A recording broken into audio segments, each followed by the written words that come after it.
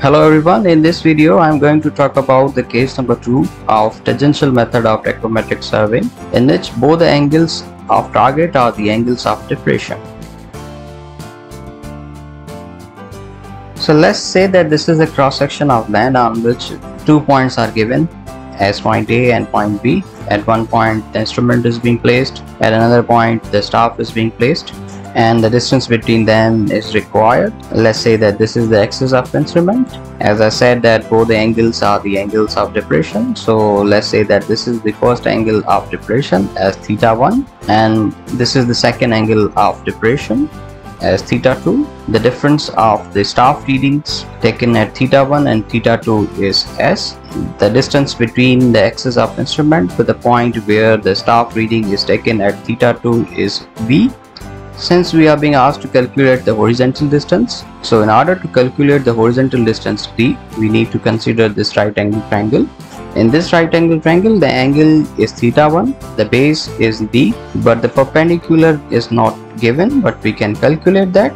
The perpendicular in this right angle triangle would be the difference of b and s. So considering this right angle triangle, we are going to use a trigonometric relationship that contains perpendicular and base, which is tan theta. So tan theta 1 would be equal to v minus s over d. By cross multiplying, then we will have the equation for the d, but in this equation you can see that there are three variables are there: v, s and theta 1. S is the staff intercept, which can be noted on field, and also theta 1 can also be noted on field. V is the only variable which cannot be noted on field. So in order to calculate the value for V, we are going to consider this right angle triangle. In that right angle triangle, the angle is theta 2, the perpendicular is V and the base is D.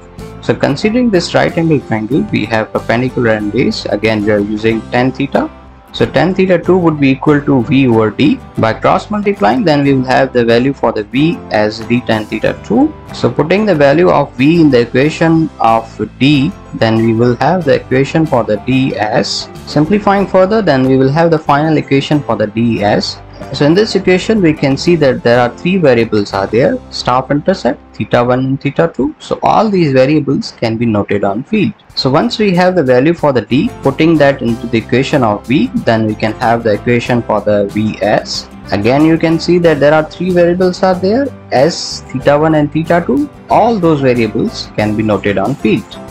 And sometime we are also being asked to calculate the reduced level of the point B. Then in that case, we should have a point of known reduced level, and that is benchmark, placing the staff at that point, taking the backside reading from that point. So then the reduced level of point B would be reduced level of benchmark plus backside reading. We will have then the reduced level of the axis of instrument. The axis of instrument is higher than the point B. It means we need to move down. First we will be moving down by a magnitude of V, means subtracting V. We will be having the reduced level at point where the staff reading is taken at theta 2. So subtracting that staff reading h, then we will have the final equation for the reduced level of point B.